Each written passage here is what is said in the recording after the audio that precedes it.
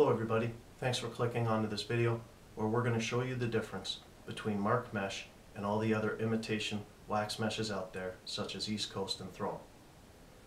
An interesting fact about the thumbnail attached to this video is that that's a picture of a professional lacrosse game taken in 2008, only 1 month after we released Marc Mesh. All 3 players in that video are using a Marc Mesh, all of them strung by Blue Collar Lacrosse, Marc or Joel Laval. One of those players went on to win the scoring title, as did a player in professional field lacrosse in 2009 using a Marc Mesh strung by Blue Collar Lacrosse. You know, I could go on all day about what has happened since that time, but I'm going to let the ticker at the bottom take care of that. In this video, I'm going to break down for you, give you some simple experiments that you can do that show you the difference between Marc Mesh and all other meshes. Marc Mesh has been the #1 mesh used by pros over the last decade, and there's a reason why. We hope you enjoy this video, and if you are looking for Marc Mesh, we've recently put it up on Amazon.com. You can not only find our whole selection of Marc Mesh as you see behind me, but we also have professionally strung stick heads strung by Marc and Joel Laval. There are many factors that make Marc Mesh the #1 mesh in lacrosse, such as its performance, first and foremost, its break-in, its lifespan, and its weatherproof. But the most major factor that Marc Mesh has over all other mesh is its ability for pocket memory. The ability to break in like a soft mesh, however, retain memory like a hard mesh when throwing, giving you that accuracy and consistency that you build up your muscle memory to. To show you this, what I have in my hand is a piece of Marc Mesh, 15mm, which I took fresh out of a package and I've broken it in for 10 minutes. To demonstrate what pocket memory is, I'm going to stretch out the mesh, and as you can see, those diamonds return back to their regular diamond shape. That's going to be the shape that you break your pocket into, and after you catch the ball, the diamonds will return back to it. Here I have a piece of East Coast mesh. East Coast mesh I've taken out of the package as well, however I've stretched this one out for 1 hour. Doing the same thing, applying the same pressure, what ends up happening is you get diamond freeze. As you can see, the mesh even starts to roll up behind it, and what's happening there is that the diamonds, every time you catch the ball, are going to adjust to where you caught the ball inside of that pocket, and when you go to throw the ball, your pocket won't be as consistent. Here we have a piece of thrown mesh, same thing, just going to stretch it out, and there you go. That's diamond freeze. So what are the 3 things that Marc Mesh has these other imitation wax meshes don't have that give it its pocket memory, its break-in, lifespan, weather durability? Well, that can be broken down like this. #1 is Marc Laval's mesh butter. These are not waxes that you're going to find at a candle shop. These waxes were a decade in the making for Marc to come up with his formula in his garage as to what worked best inside of a lacrosse mesh. #2 is Marc Laval's patent for injecting and embedding the mesh butter into the center of the netting. Only a residue amount sits on the surface, but the wax itself is embedded into the center of the netting, and with the patent, you know that claim is true, and you know that Marc Laval is its true inventor. And third is that we use nylon. Let me ask you how many videos you have watched where people talk about a lacrosse mesh and they never tell you the material it's made from. There's a reason for that, because over 95% of lacrosse mesh is not made from nylon. At Blue Collar, we have our special blend of nylon that we have chosen for its ability to absorb the impact while catching the ball and recoil back into shape, which gives you that pocket memory, especially when combined with mesh butter. I don't want you to take my word for it. The best thing you can do is Google a show called Outrageous Acts of Science on the Discovery Channel. On there, there's an episode called When Nature Calls. In that episode, a person jumps off the side of a mountain, tethered to it only by a 60-yard rope. At the bottom of his fall, the narrator asks, why was this person not catastrophically injured doing this?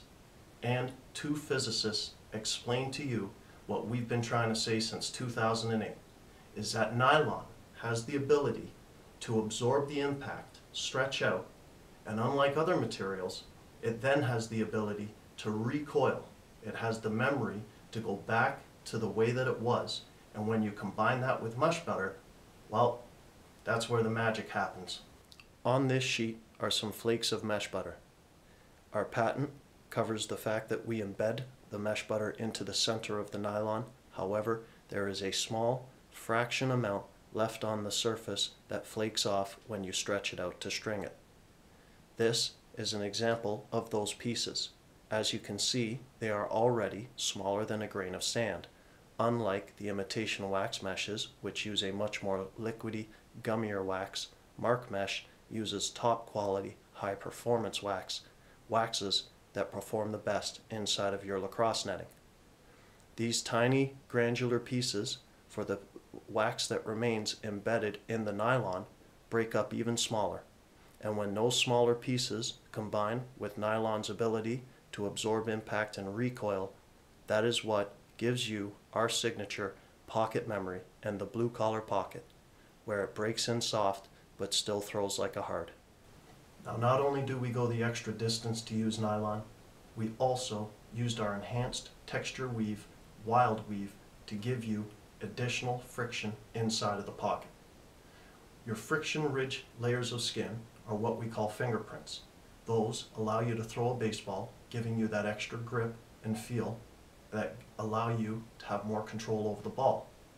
Well, the same goes with our lacrosse mesh. Since 2008, Marc Mesh has been made with wild weave, where we take the nylon fibers, we twist them, and knit them into the netting. If you want to see a great example as to the difference this makes, again, I suggest going to Amazon.com and take a look at their zoom feature, which allows you to zoom in on our mesh. We keep all of our mesh outside of the package so that you can take full advantage of this. For those of you that don't want to go to Amazon and look, we're going to put up a picture right now which shows you the Marc Mesh versus an East Coast mesh. Keeping in mind, the vast majority of lacrosse mesh out there are knit the same way in East Coast meshes. Marc Mesh goes that extra distance, and while those enhanced texture friction ridges don't play a big as role as the mesh butter and the nylon and the fact that we have it embedded in there, they do go to show you we didn't cut any corners, and we will take advantage of anything that we can take advantage of to give you the best mesh. Check out this photo.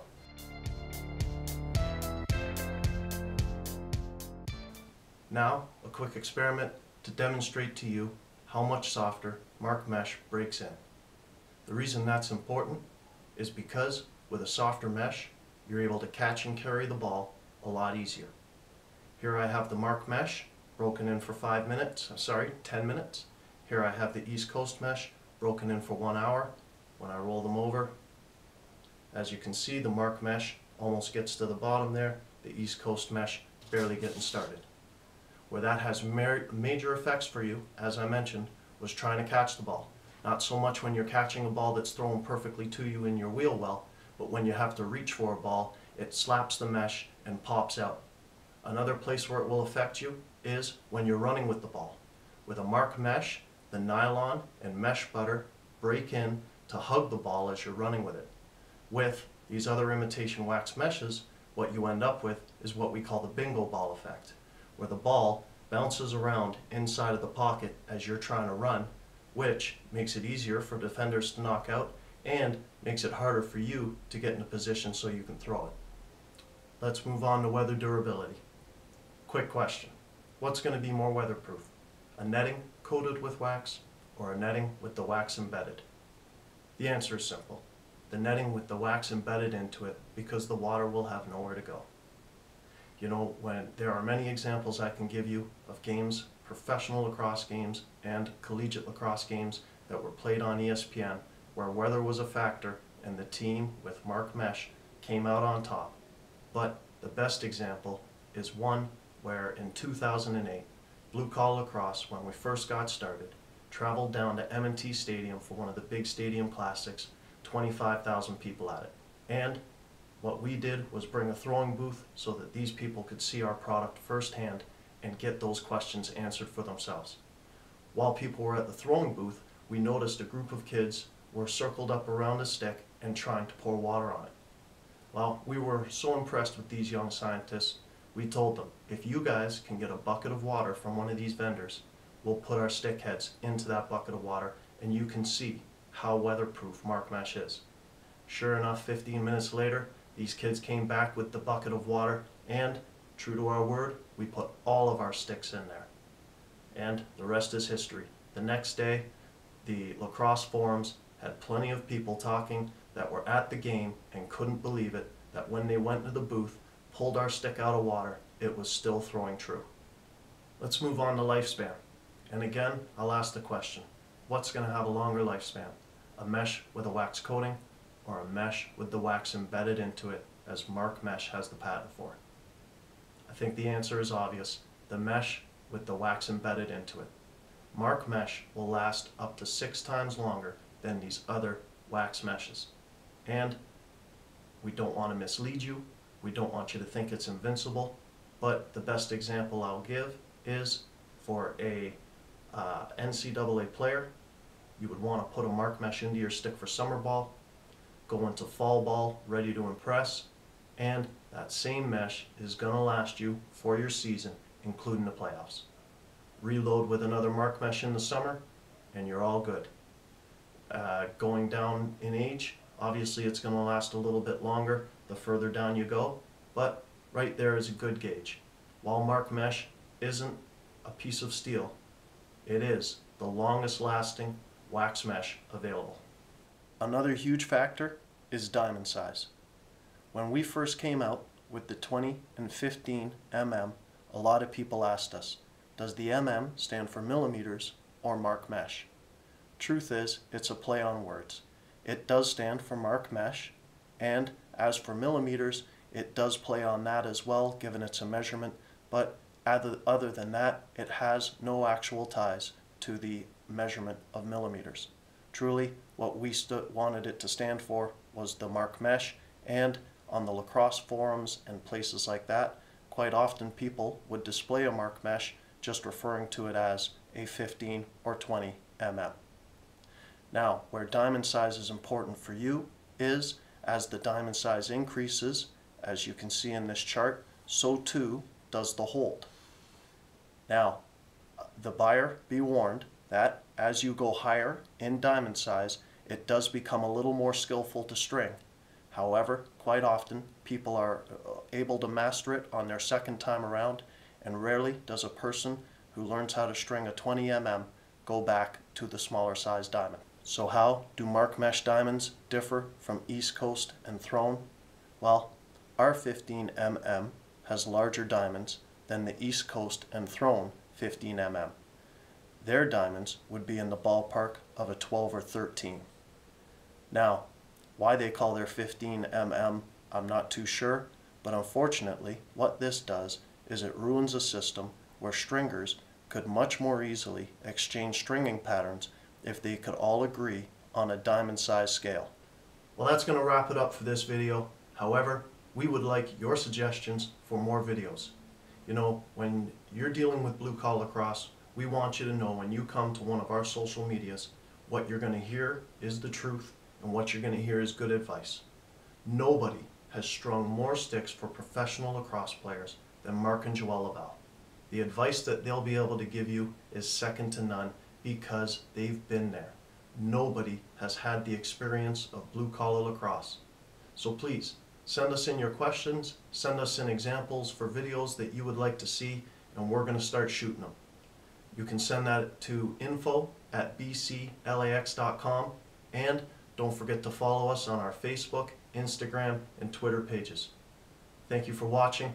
We hope you enjoyed.